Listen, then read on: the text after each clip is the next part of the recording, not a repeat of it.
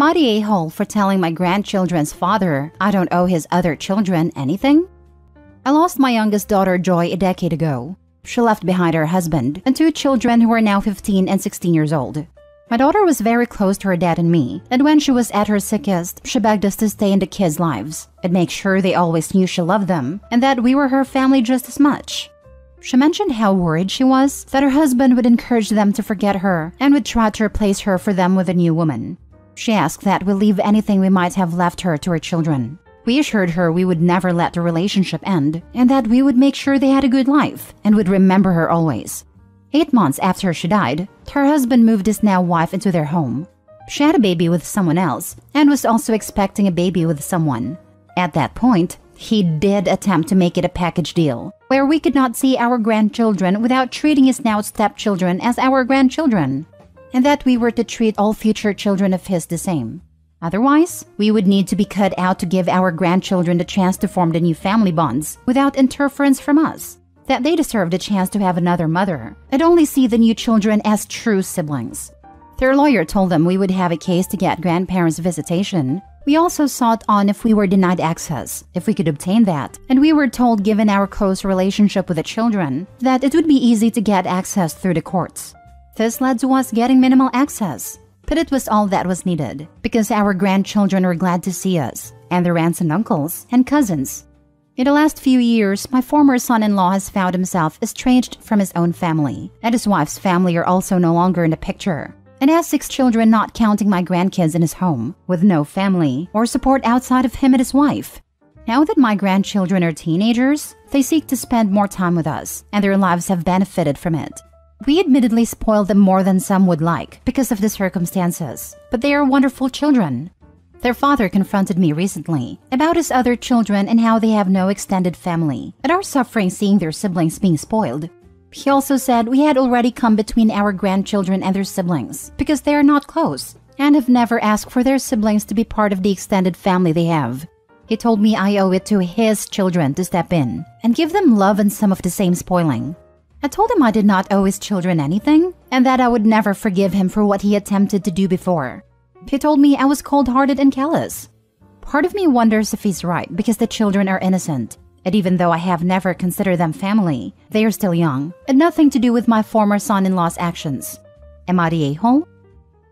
Not the a-hole. Who the heck moves in their girlfriend 8 months after their wife dies? I feel bad for the other kids because it sounds like their parents are awful, but that's not your problem. I have heard so many depressing stories about guys doing exactly this today. WTF?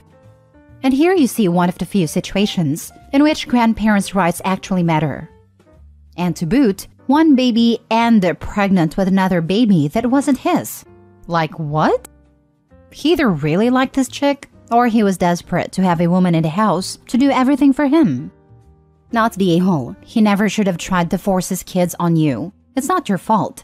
All the rest of the family is estranged from them. It's great you guys are willing to do so much for your grandchildren and being so supportive for them. We love them and want the best for them. I'm just glad they stayed close to us despite all this. Former son-in-law's drowning because he's made some very bad decisions. Make sure you reserve resources to ensure that he doesn't drag down your grandchildren with him. In particular, to assist them in getting into some kind of college or post-high school training if your resources stretch that far. As soon as they turn 18, see if you can help them get out of that household. Next story. Am I the a-hole for telling my sister she's the reason our parents are divorcing? About a month ago, my 24 male parents, 55 female and 57 male, announced they were getting divorced. This has been quite a shock to most people, as they seem to be having no issues out of the ordinary. However, I have been the one privy to the information of why they are divorcing. It's because of my sister Anne, 26 female. Anne is a deadbeat. She has never worked more than 14 hours a week since getting expelled from college for multiple acts of cheating and code of conduct violations 5 years ago. All she does is sit at home most days watching TV or going over to her loser boyfriend's house to get high. She feels no need to support herself and expects my parents to carry her through life. She's been in therapy since she was 14, but cannot keep one for more than a year because she gets dropped as a client due to her lying and inability to show up to appointments. My parents have spent over a decade trying to get some mental issue pinned down for Anne, and all they've gotten is, she's just a lazy narcissist. Last year, my mom decided enough was enough and planned to kick Anne to the curb and wash her hands off her. Dad disagreed, and in the end, the two's marriage got torn apart. I know, because both have come to me basically admitting that if Anne was not a factor, divorce would not even be a consideration. I don't get along with Anne for a variety of reasons. She has always been a bully and owes me a large sum of money at the moment. The thing that boils my blood, though, is that she's oblivious to the situation between our parents, or just doesn't care. She had a literal tantrum when the possibility of the house being sold came up because she didn't want to have to move to an apartment with my dad. Then last night, I found myself at my parents' house and had the misfortune of talking to Anne. Anne mentioned that she's getting really sick of Mom's melodramatic antics and not just leaving the house to her and my dad. Something struck me at that moment, and I just asked Anne if she really does not care that she's such a selfish, garbage, waste of space human that's just driven her parents to get a divorce. I elaborated and told her the full truth that she is in fact the only reason they're getting a divorce, because Mom has finally realized that there is no hope Anne will ever grow up. The fallout this caused was massive. Anne acted as if I sold her out to the Romans, and my parents argued between she deserves to know and we told you that in confidence. Because Anne cannot keep her mouth shut either, the entire extended family has begun to hear too. So, I want to know before opinion starts forming outside the inner circle if I'm the a-hole here. Nope, not the a-hole. Sorry, some tough love is needed for Anne. Doubt she's gonna get her act together, but she needed to hear it. Not everything is about her. Hopefully, she can get her act together and be a contributing member of society, and your parents can get back together with some therapy. The divorce is about her, though. It's really not, though. It's the fact that the father chose his daughter over his wife. The real issue is that the father chose his child over his wife, and his wife is not his first priority. This is just a nail in the coffin for her, and she's finally decided to leave after years of having her feelings be dismissed by him. This happens all the time, but usually it's the woman who chooses her children over a man. Not the a-hole. Daddy's girl needs to have a reality check. Correct. And let's be honest here. The sister isn't the reason they are getting divorced. It's the father's coddling and inability to hold her accountable, whilst the mother has had enough. If Dad grew a pair and supported his wife, they probably wouldn't be divorcing. Everyone sucks here. Honestly, my initial judgment was you're the a-hole. But the more I read, the more it was just eek. I have slight reservations because therapy started quite young. Did anything ever happen? Or she exhibited behaviors they knew needed help? Either way, she appears to be able to grasp the concept of reality, has a relationship with someone, and can fend for herself when needed. She's just an a-hole. She's always had anger issues ever since I could remember. I don't know/remember the exact reason why she started at 14, but I want to say it was a recommendation after Anne started fighting at school. I know her second bout with therapy at 16 started because of self-harm threats. Next story. Am I the a-hole for not defending my sister after my husband said, "Good luck, you'll need it marrying her," to her fiancé? My husband used to get along with my family until my sister falsely accused him of cheating on me. He understandably doesn't like her anymore, but is usually civil towards her. My sister recently announced her engagement, and while everybody congratulated her, my husband turned to her fiancé and said, "Good luck, you'll need it marrying her." I was shocked he would say something like that, especially in front of my parents. But I never said anything as I didn't want to fight with him in front of everybody. My sister kept giving me a look like she expected me to say something, and when I didn't, she yelled at him herself. I made us leave because I could see us being there wasn't helping the situation. My sister has been texting me about what happened, mostly to take digs at my husband. She gets angry every time I ask her to stop, and thinks I'm siding with him when he was in the wrong. Things have gotten worse after I told her I wouldn't be going wedding dress shopping with her, as she's blaming my husband for that too. She sent him some messages directly, and he fanned the flames by saying he wouldn't let me go, and she would be lucky if we even attend a wedding. I've spoken to my husband and asked him to stop making things worse. He has agreed to stop responding to her, but she wants me to make him apologize and to agree to visit when she wants to go wedding dress shopping to prove I'm not siding with him, which I cannot do. Am I the a-hole? There are two situations here. The sister accused her husband of cheating on you in a malicious or very public way that created a lot of burned bridges. in which case you should probably be defending your husband here, or at least keeping him away from events with somebody he justifiably hates. The sister accused her husband of cheating privately, out of genuine concern or due to a misunderstanding, in which case him being frosty is reasonable. But he absolutely shouldn't be making a public scene about it if he's still agreeing to actually meet up with or hang out with your sister. Either way, multiple people involved are behaving badly, yourself in all situations, so this is a clear everyone sucks here.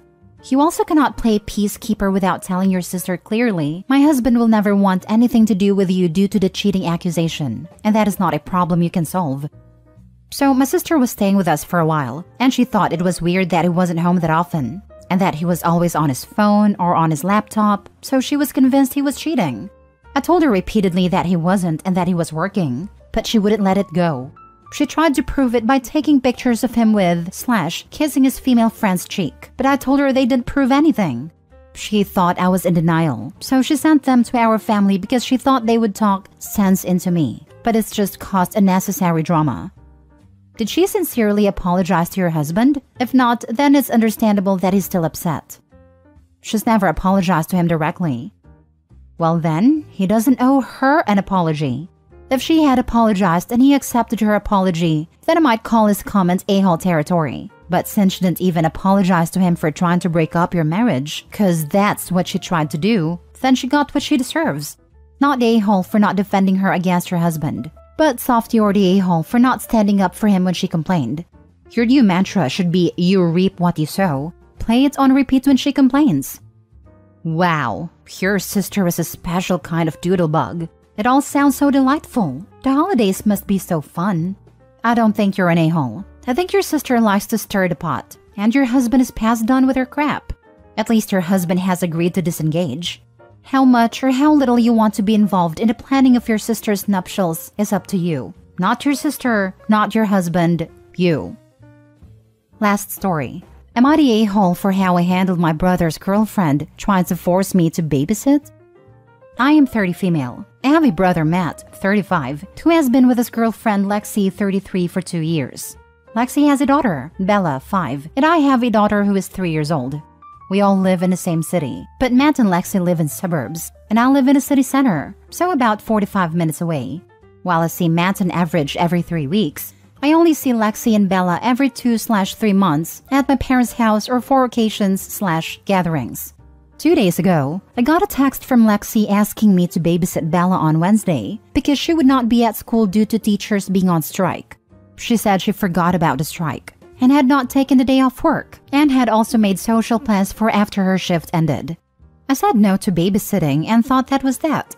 Then yesterday around lunchtime, I was having a skin treatment when one of my cleaners came to tell me that Lexi had dropped off Bella. The cleaner had answered the door, and Lexi had said she had arranged to leave Bella with us. And the cleaner was unaware this wasn't a plan and let her in, and Lexi then left. I was livid. I immediately called Lexi, and after 4 declined calls and voicemails, I sent her a text saying if she didn't return for her daughter within 15 minutes, I was going to call the police to say she had abandoned her child. I find my husband to tell him what is going on, and he calls Matt and tells him to sort this out. A few minutes after speaking to Matt, Lexi appears. She marched straight into the den where Bella is watching TV, saying how evil we were for telling Matt and threatening to call the police. I tried to get her to come and speak in the study so Bella couldn't hear, but she just kept going on. I reminded her that she intentionally abandoned her child, but she kept going on about how she was desperate and needed to go to the social arrangement and how she never has time to do anything. I reiterated that be that as it may, she can't just leave Bella with us when we didn't agree to it. Lexi kept bringing up excuses until my husband lost it and told her in no uncertain terms to leave. By this point, Bella was in hysterics, and Lexi seemed totally frazzled. This has since turned into a big thing. Lexi has been posting cryptic things on social media about how hard it is to be a mother when people you expect to be there for you won't help you. I've received texts from her saying Bella is devastated to find out that we don't like her, and I've now blocked Lexi. My parents have heard about it, and while my mother is firmly on my side, my dad said, was it really worth upsetting Bella when she was already there? Matt says that while Lexi was in the wrong, once she had left, we probably should have just kept Bella and argued about it later. Matt also thinks my husband owes Lexi an apology for intimidating her, which I don't think he does. Not the a-hole. I reminded her that she intentionally abandoned her child, but she kept going on about how she was desperate and needed to go to the social arrangement and how she never has time to do anything. Cry me a river. Every parent has to make sacrifices. This woman dumped her child on your doorstep after you said no to watching her child because she wanted to socialize? It wasn't an emergency. She just didn't want to cancel her plans. The number of parents who don't realize they need to sacrifice things for their kids is pretty shocking. I didn't realize it was as bad as it was until I started following AITA. OP's not a-hole. Lexi 100% abandoned her child. If you were nicer than me, I would have just called the cops. Not the a-hole. You did the right thing calling Lexi to come get her kid. If you had let Bella stay, Lexi would think she could drop off her kid anytime, knowing that you would end up keeping her. No one owes Lexi an apology. It's her fault her Bella got so upset.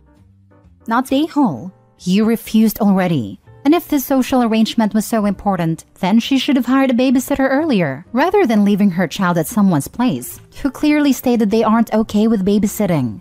She had 2 days to find someone, yet she chose not to, so it is a deliberate choice. Moreover, you did ask her to talk in private, so that the kid won't hear the argument. But since she's the one who didn't listen, I don't see how it is your fault at all.